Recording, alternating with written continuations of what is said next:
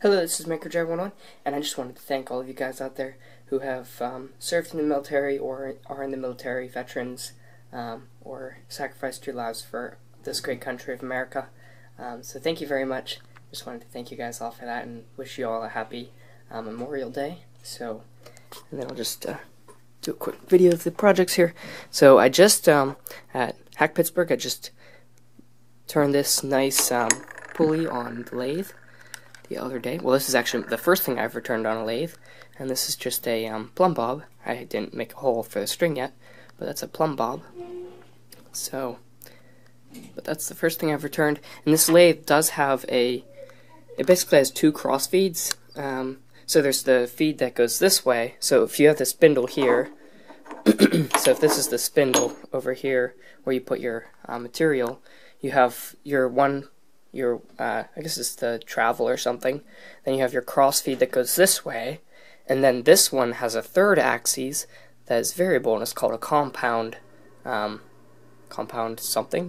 feed.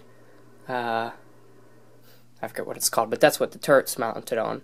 So you can angle that at any angle, and if you angle it this way, then you can cut a perfect angle like this. It's really nice. I really like it. The only problem with the lathe is it's really, really, really worn out, and it needs some work, but it's just kind of been, I don't know, yeah. So it needs some work, but, and then I turned this nice pulley out of one of my ingots that I cast. So it's got 3 different grooves on there, and it's pretty nice. But you can see that the aluminum quality is not the best. It's got some, it was really gummy. It was really gummy up the tools and stuff, but you can see there's some of the slag got in there. I was gonna make it a lot heavier, and I would have made it a lot heavier, but this was all full of slag in here that I had to cut out, so it made it a lot lighter. But it turned out pretty good for my second thing I ever turned on a lathe, but it used to be an ingot like that. And then I was also poking around at the high voltage power supply. Oh, and I also got the pulse furnace running.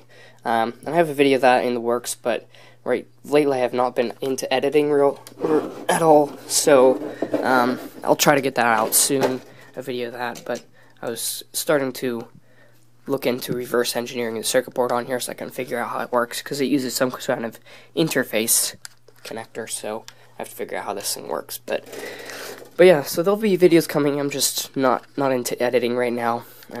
Probably this week sometime I'll have some time to get editing. But yeah, up until then, happy Memorial Day, guys, and keep experimenting.